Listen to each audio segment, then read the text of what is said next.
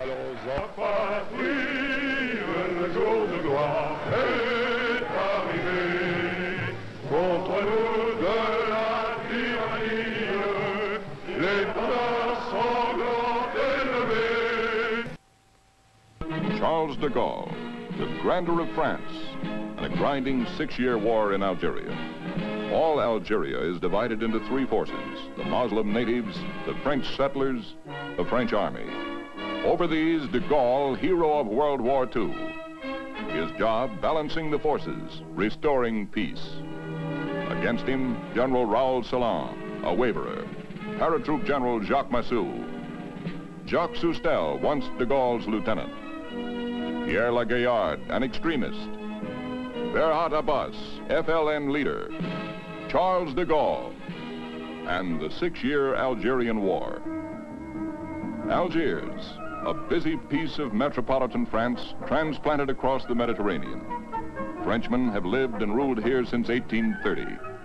More than 1 million Frenchmen in Algiers rub elbows with more than 10 million Muslims. Man on horseback, symbol of France, stands in Algiers' main square. On the surface, Muslim and Frenchmen live well together. They shop in the same stores. Street cafes on a quiet afternoon, even a milk bar. The Casbah, the Muslim quarter, locale of 1,000 adventure stories. A part of the non-French past.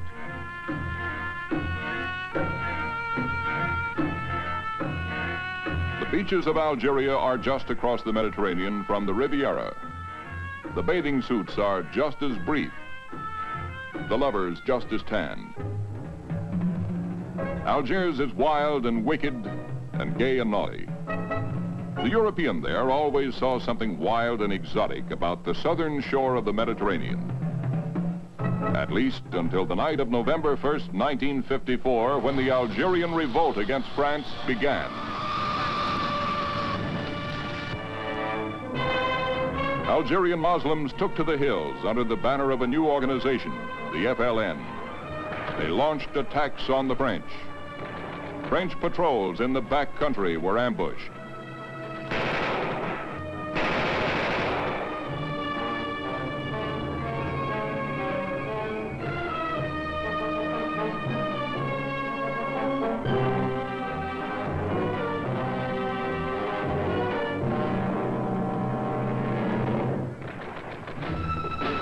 Trains were derailed. Rebels smashed the villages of Muslims who opposed the FLN. Terror spread throughout Algeria. This was a nightclub. A time bomb wrecked it. The rebels in the field depended for their supplies on money raised from Algerians working in France. And so terror spread to the streets of Paris. Even late in the war, 2 Muslims a day died in France as collectors exacted contributions. In Algeria, Muslims divided over whether Algeria should remain French. This village opposed the FLN. In the Casbah, where several rebel groups vied for support, a secret ammunition dump exploded. At the peak of its strength in 1958, the FLN fielded an army of approximately 20,000 men. It ruled the Oris Mountains, and it enforced its decisions. For 6 years, blood ran. French settlers and French troops, killed in the fields, killed in ambush. The youth of France, the best families.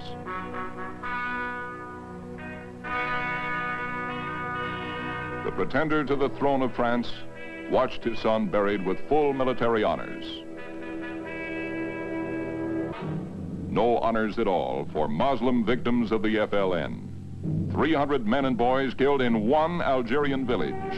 They supported the MNA, another Algerian independence movement.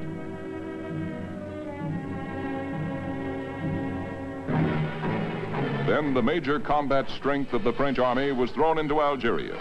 400,000 men with all the weapons of modern war.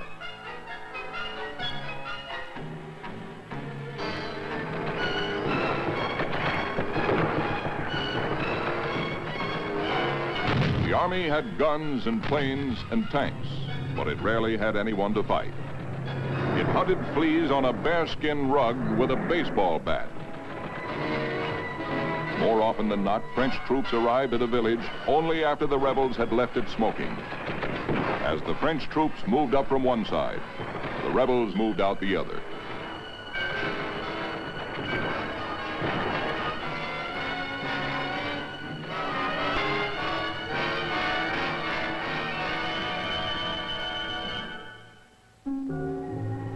Finally, the French took drastic measures. The rebels had the backing of many fellow Muslims. They moved unnoticed in the midst of the civilian population. So the French moved the civilian population.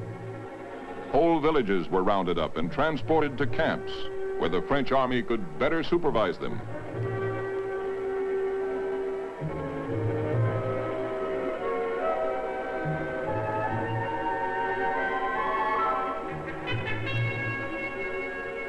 A strange war.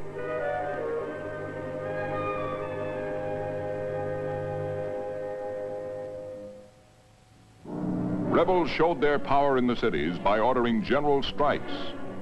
Muslims were ordered not to work.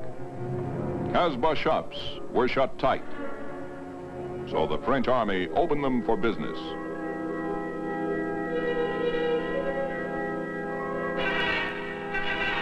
But in the last 2 years of the long struggle, the tide turned. Saturation offensives by the French cut the power of the rebel National Liberation Army. Many rebels were captured or gave up. Their morale fell. Those forces still in the mountains, scattered into bands no larger than platoons.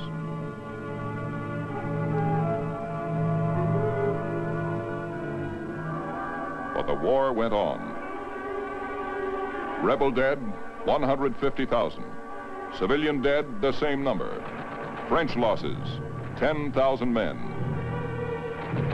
Even on a relatively calm day, more than 25 men died in Algeria fighting on one side or the other, or just getting caught in the crossfire.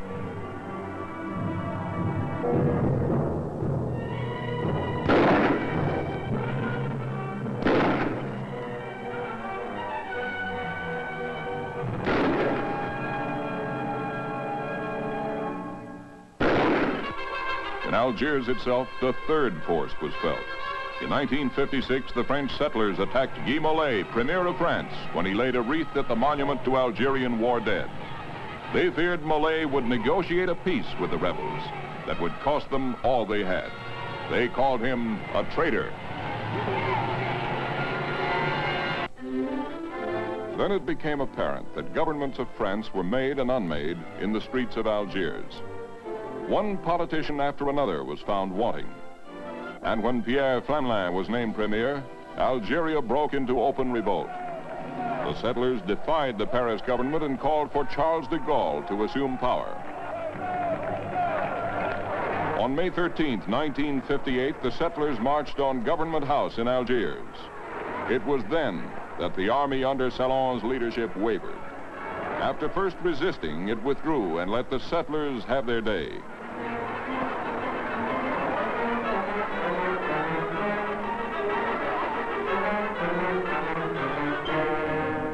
The Air Force flew de Gaulle's Cross of Lorraine. Jacques Soustelle assumed leadership of the uprising. Vive Soustelle! He was joined by Salon, who had now gone completely over to the settlers. They set up the Committee of Public Safety, which would rule Algiers until de Gaulle came to power.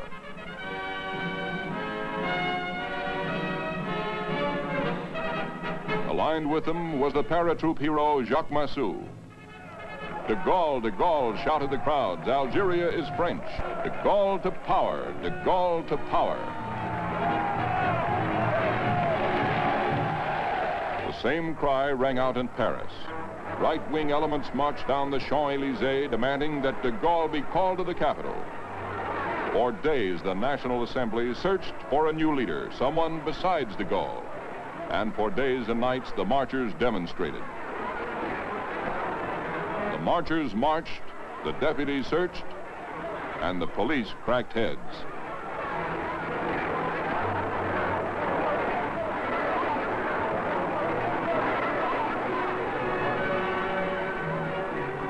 On June 1st, it was all settled. Flamelin stepped out, and in his place, de Gaulle.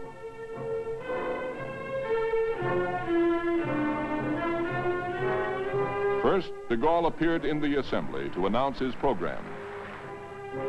He would change the French Constitution, and he would end the Algerian War. The assembly applauded.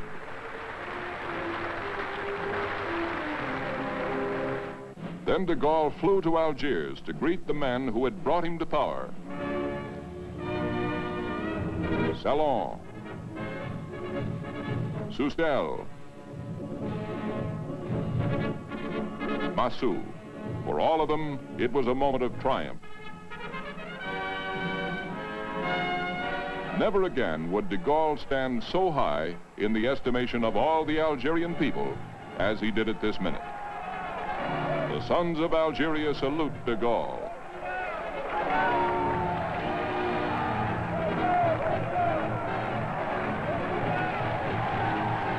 He had everything, even ticker tape.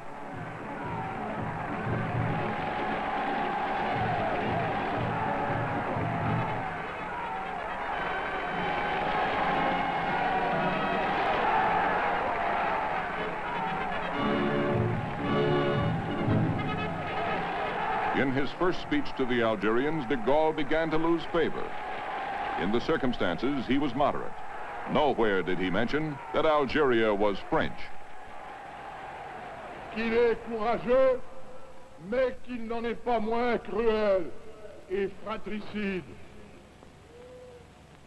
Moi, de Gaulle, à ceux-là, j'ouvre la porte de la réconciliation.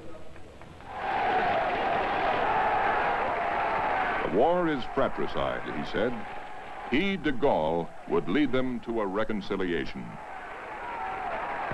Vive le général de Gaulle! Vive le général Salon! Vive le général Massou! Vive Monsieur Soustelle! There were plenty of heroes that day.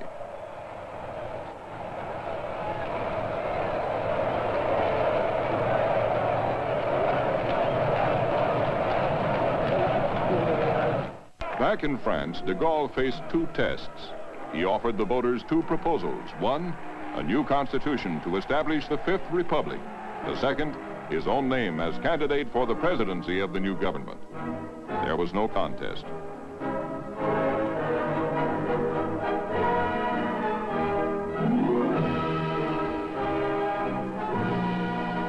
The new constitution was approved, and de Gaulle swept into office.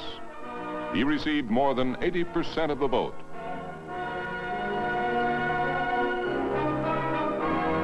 De Gaulle assumed the appendages and prerogatives of his new office.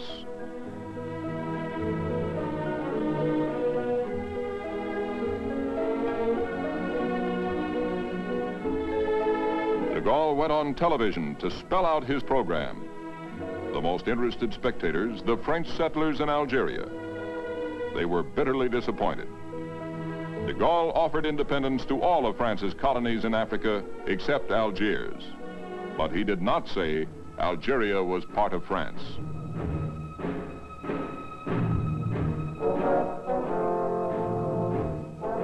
Next, de Gaulle ordered his army officers to get out of Algerian politics. He recalled Salon. General Salon said farewell to his troops. The settlers demanded he stay. But Salon left.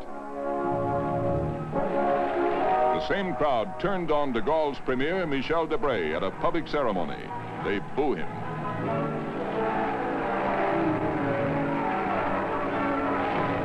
Then de Gaulle ordered Massou out of Algeria, and once again the settlers revolted.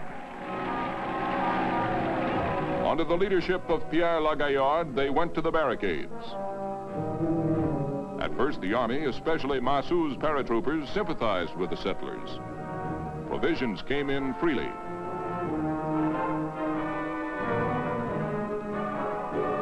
Then fresh troops arrived. Under specific orders from de Gaulle, they forced the rebels from the barricades.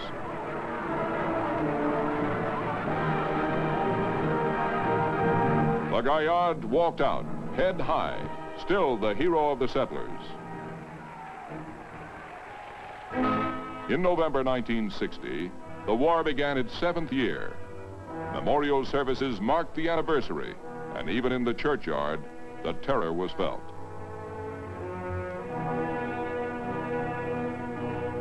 Pro-Gaullists and anti-Gaullists battled at the university, and de Gaulle, for the first time, talked of an Algerian republic and called for a vote on his Algeria program. December 9th, 1960, de Gaulle arrived in Algeria to campaign for a yes vote in his referendum. He would campaign in the back country. In Algiers, the settlers marked his visit with a parade. The shouts of de Gaulle to power were now de Gaulle to the gallows. Black-helmeted security police were caught in the middle of a ring around the rosy.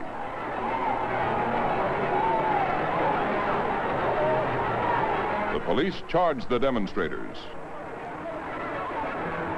The demonstrators threw stones at the police.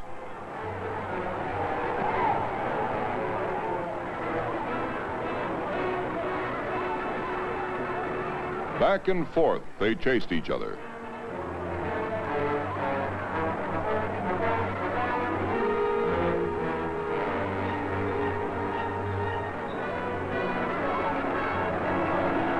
A never-ending round of violence. Bitter, crushing, endless violence.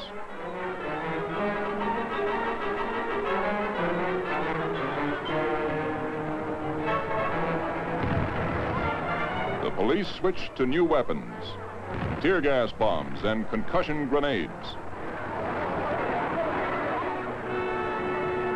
When things got too hot on the main streets, the demonstrators retreated down narrow side alleys. When the police went down the alleys, the demonstrators reappeared on the boulevards. Tear gas bombs got both demonstrators and spectators.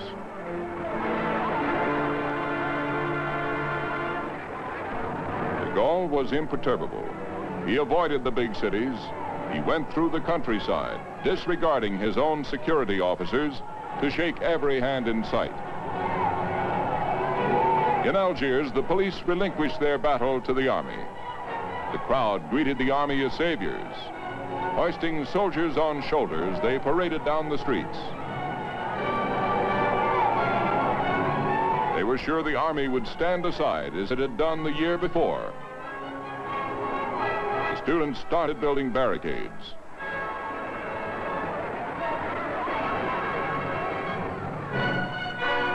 This time it was different. The troops moved right in. Stones were not much help against tanks.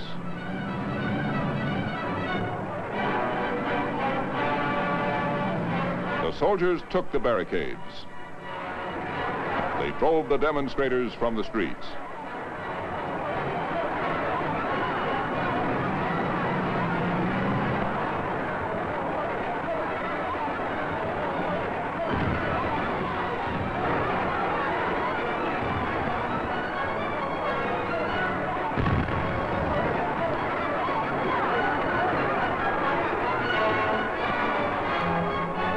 Some soldiers were hurt, and some bystanders wound up in the hospital. But it appeared that the demonstrations had ended without severe damage. De Gaulle, too, appeared to be winning his battle.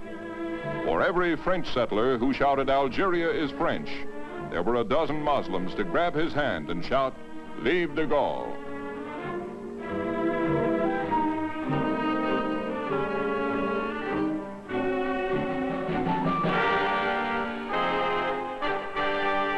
On Saturday, December 10th, 1960, the picture changed.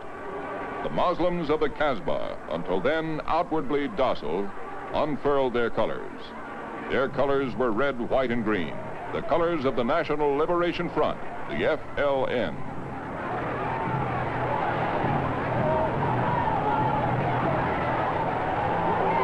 They spilled out of the Muslim quarter into the French city. roam the streets, shouting FLN slogans and singing FLN songs. They paused long enough to burn a dozen cars, but mostly they proclaimed their allegiance to the FLN and to the Provisional Government of Algeria, the GPRA. As the Muslims got out of hand, crack paratroop regiments were brought into the city from the front lines. The Muslims hated the paratroops with a special passion, and the feeling was reciprocated. The roundup began. The young man at the end wants to open his coat to show a bloody wound in his side. The officer objects. Many Muslims were arrested.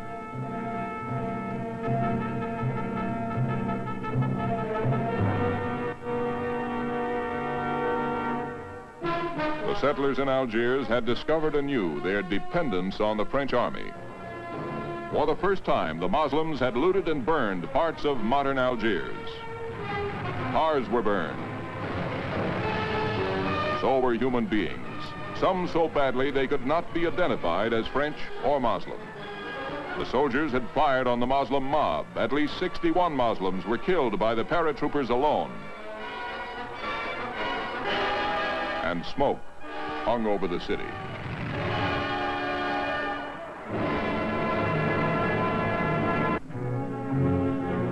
Scarcely had the smoke of battle cleared before posters urging a yes vote appeared in Algiers.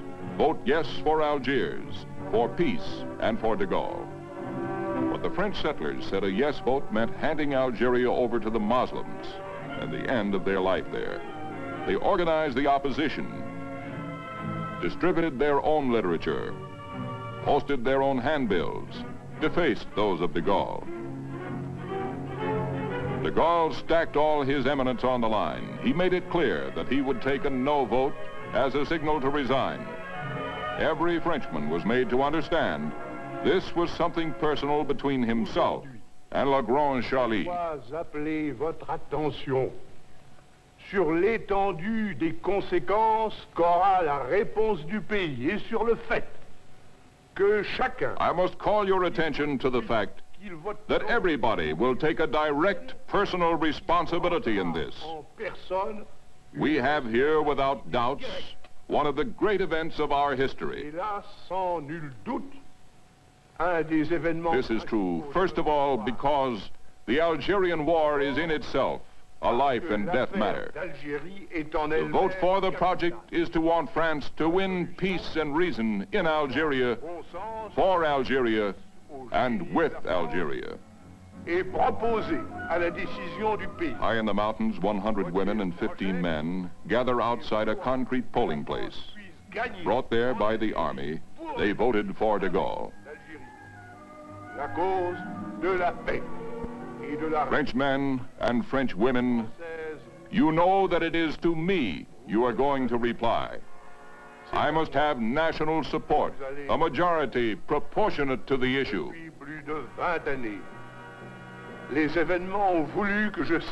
In the cities of Algeria, the military was ready to protect the Muslim voters, but the Muslims did not come to the polls. That is why I turn to you above all intermediaries. In truth, this issue, and who does not know it, is between each one of you and myself. Said a de Gaulle opponent, if the army brings them to the polls, they vote for France. If the FLN brings them, they'll vote for the FLN. If nobody brings them, they won't vote at all. Most Muslims didn't vote. Those that did voted for de Gaulle. The French settlers voted an almost unanimous no. But in France, de Gaulle got an overwhelming yes. French men, French women, everything is simple and clear. A sincere and massive yes is what I ask from you on behalf of France. Vive la République, vive la France! Charles de Gaulle got his sincere and massive yes on behalf of France. the people of France were disposed to continue him as the repository of their glory.